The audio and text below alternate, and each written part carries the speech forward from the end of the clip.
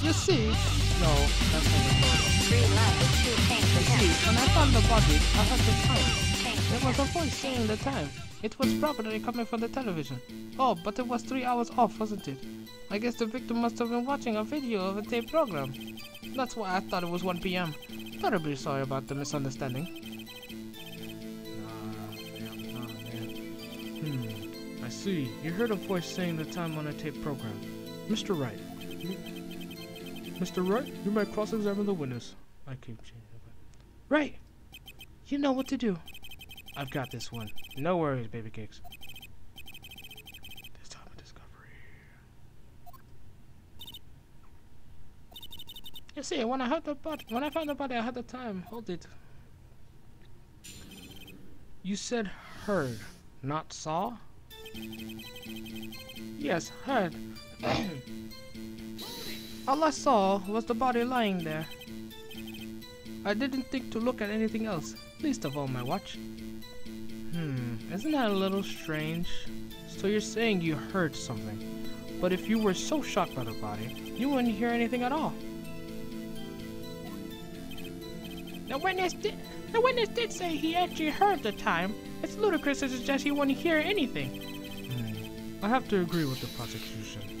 Witness, continue your testimony. Of course you would, Judge. There was a voice saying the time. It was probably coming from the television. You don't even know that. Are you sure it was a television and not a radio?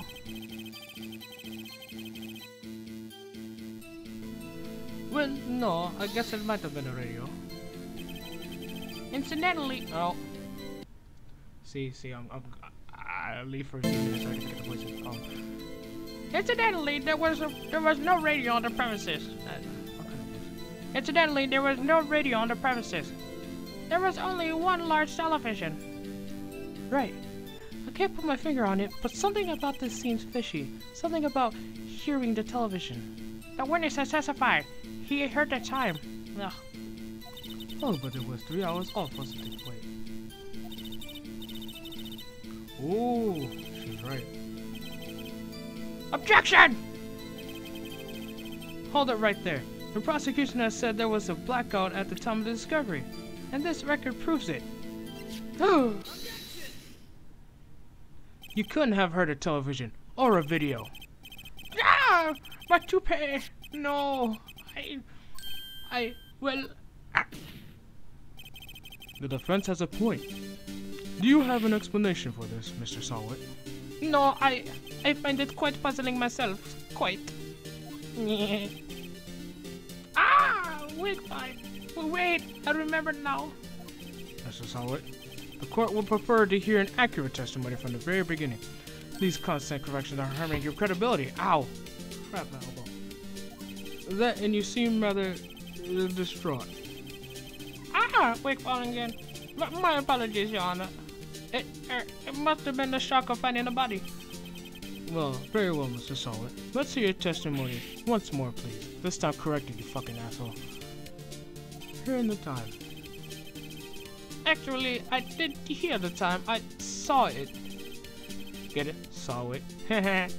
There was a table clock in the apartment, wasn't there?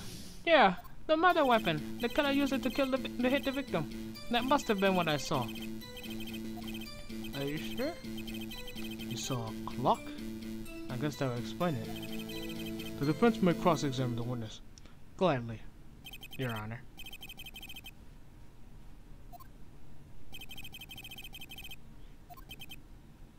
Actually, didn't hear it. Okay. That strikes me as a very suspicious mistake. Yes, I can see how you'd be a little doubtful. I'm really sorry. I only just remembered that table clock. A table clock? There was a table clock in the apartment, wasn't there? No. A table clock? Was there a table clock at the scene? This is the first I've heard of it. Yeah, the murder weapon. The killer used it to hit the victim. The murder weapon? Yes, the table clock that was used as a weapon. That's what I just said. Did you doze off in the middle of my testimony or something? Something's fishy here.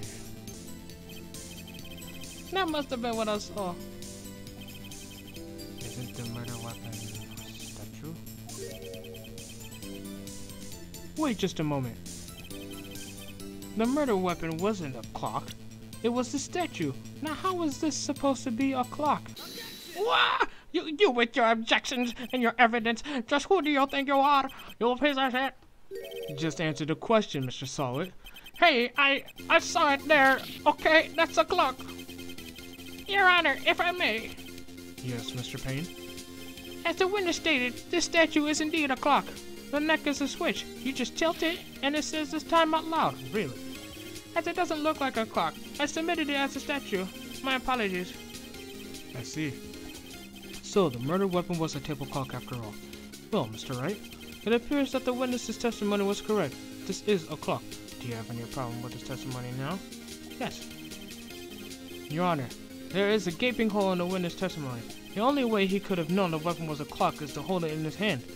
Yet the witness testified that he never entered the apartment. Clearly, a contradiction. Bada bing, bada boom. Indeed. The witness knew it was a clock because he went to the apartment. You're lying! You were inside the apartment on the day of the murder. Oh yeah? Prove it! Prove I went in there! I'll do better than that. I can prove you were the one who killed her. You struck her with the clock, and the shock of the blow triggered the clock's voice. That was the sound you heard. You coward. Order in the court, you fuck nuggets! Shut the fuck up! Intriguing. Please continue, Mr. Wright. Yes, Your Honor. Mr. Solid, the sound must have left quite an impression on you. Understandable, since the murder weapon spoke just as you hit the victim. That voice was burned into your mind. That's why you were so certain about the time. What's the meaning of this? This is all baseless conjecture. Is it baseless? Just look at the witness's face.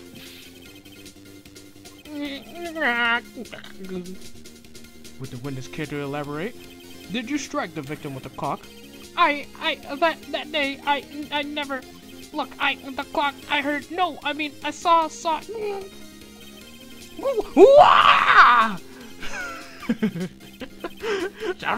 up! I hate you! It was him, I tell you. I saw him. He killed her, and he should burn. Burn! Give him death! Order! Order, all you fuck nuggets! God! For fuck's sake. Make me lose my voice over this bullshit. Your Honor, a moment, please. There isn't a shred of evidence supporting the defense's claims. Mr. Wright, Your Honor, you claim the sound the witness heard came from the clock. Excuse me. Do you have any evidence? The whole case is running on this. I better think it through carefully. Yes, Your Honor. The sound Mr. Solid heard was definitely this clock. A fact which is clear if you simply try sounding the clock. Let's sound the clock here. Let's sound the clock now, here in this court. Your Honor, may I have the clock? I ask the court to listen very carefully. I think it's 8:25. That certainly is a strange way to announce the time. Well, he is a thinker after all. Oh, God. So, we've heard the clock. What are your conclusions, Mr. Wright? Mr. Payne, can you tell me what time it is now? It's 11:25. Ah! As you can see, this clock is exactly 3 hours slow. Precisely the discrepancy between what Mr. Solid heard and the actual time of death. So, Mr. Solid, try to talk your way out of this one. Ha ha ha! You forgot one thing. Uh-oh, what's he talking about? While it may seem like that clock is running 3 hours slow, it proves nothing. How do you know it was running 3 hours slow on the day of the murder? If you can't prove that, you don't have a case. Oh, shut the fuck up. But he is right. How am I gonna prove that? Damn it! I was so close. Mr. Wright, it seems you lack the critical evidence to support your claim. Yes, Your Honor. This means I cannot let you indict the witness. Unfortunately, this ends the cross-examination of Mr. Frank Solid. I come all the way down here to testify, and look what happens. They treat me like a criminal. A criminal! You lawyers are all slime. Almost had him. Sorry, Larry. I failed you. There's nothing I can do about it now. Not so fast, Mr. Sawit. Ooh. Huh? What? Mia! Chief. Listen up, Wright. Don't throw this one away. Not like this. Think. But, Chief, it's over. I can't prove the clock was slow on the day of the murder. Nobody can prove that. Well, yes.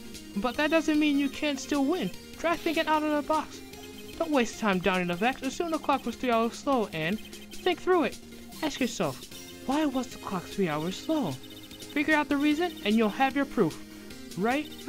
Can you think of a reason as to why the clock would be 3 hours slow? Yes. Wait, maybe I can prove it. You must have evidence somewhere that can prove it, right? The passport. Oops. The passport. She came home from Paris, so it only assumed that, the time and all that. Yeah. Find it and let them have it. Well, Mr. Wright, you say the clock was already running slow on the day of the murder. Have you found evidence to support this claim? Of course. There is a piece of evidence in the court record that can prove my claim beyond a doubt. Ha! Tough words! Let's see you pull this one off. Let's see this evidence that proves why the clock was running slow, blah. The victim had just returned home from abroad the day before the murder. As we all know, the time difference between here and Paris is 9 hours. When it's 4 here, it's 1 AM the next day there. The clock wasn't 3 hours slow, it was 9 hours fast. The victim hadn't reset her clock since returning home. That's why the time you heard when you struck her dead in her apartment was wrong. Proof enough for you, Mr. Sawit? Or should I say, Mr. Did It? Ha!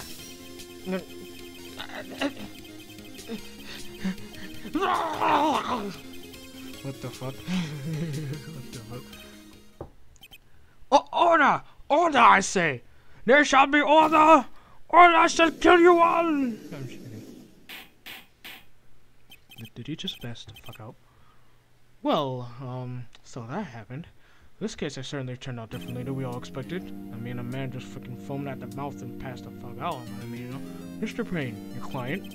He was arrested and has been taken away, Your Honor, after foaming at the mouth and almost dying. Very well. Mr. Wright? Yes, Your Honor. Hey, guys. I have to say, I'm impressed. I don't think I've ever seen anyone complete a defense so quickly and find the true culprit at the same time. Thank you, Your Honor.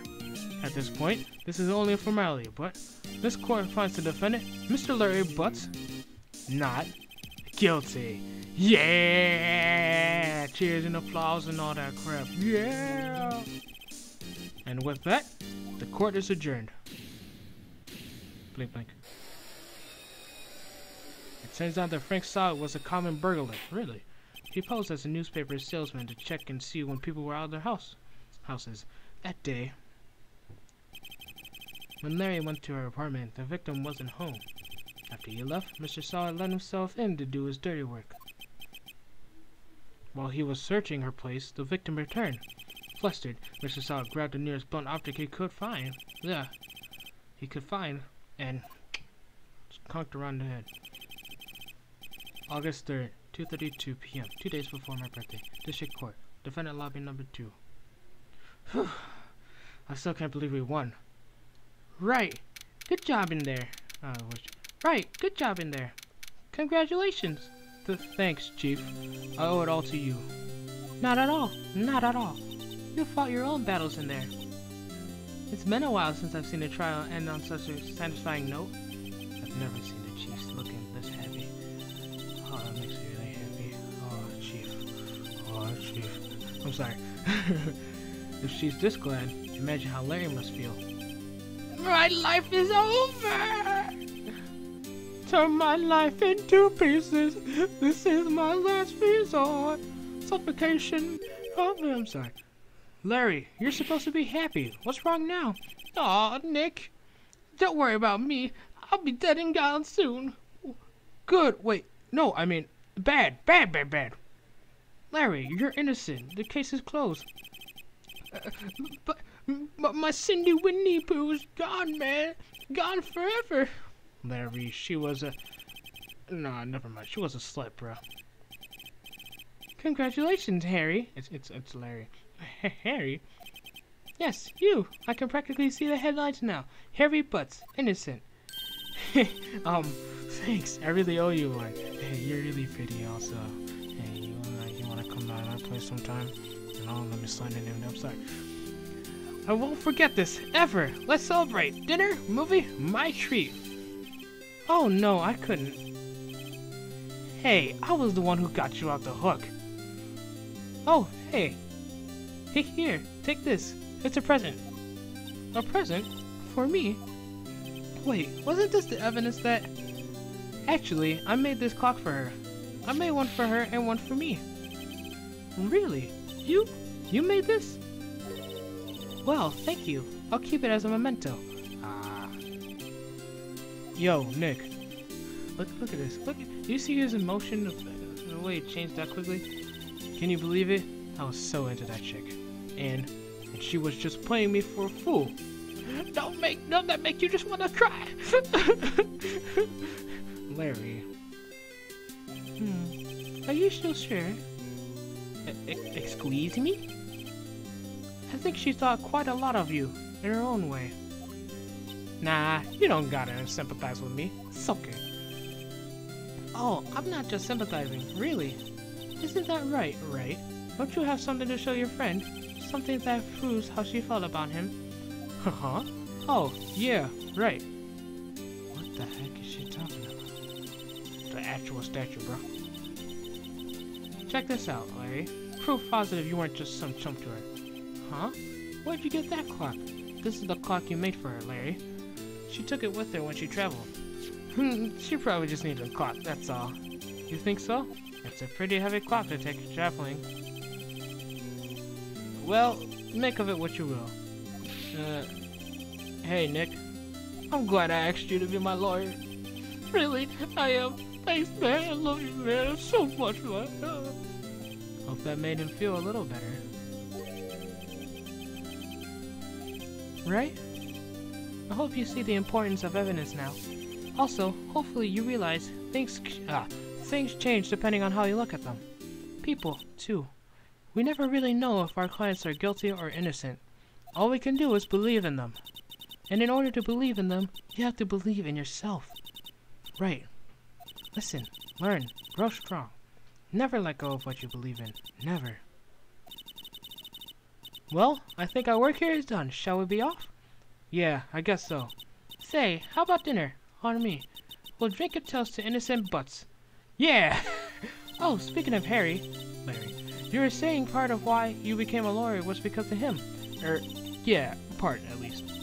You'll have to tell me more about it sometime. Maybe. Over drinks?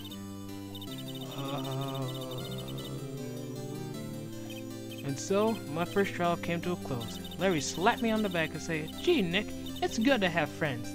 But I'm pretty sure he's not going to pay me, unless he counts the clock he gave me up. I didn't know it then, but that clock was soon going to be at the center of another incident. And my promise to tell the chief about me and Larry would be the one promise that I wouldn't be able to keep. Dun dun dun! Oh, sadness. The end. Dun dun. Turnabout Sisters. Okay. Save, please stay to here. Yep.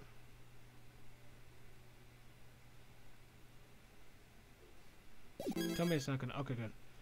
Alright, ladies and gentlemen, that does it for the first episode of this series. If you liked it, please leave a like and a comment down below. Thank you for watching this. Next episode should be coming either tonight or the day after. It should be coming sometime this week. But yeah, thanks again for watching. See you guys. Have a great day. Remember to stay awesome. Peace out, y'all.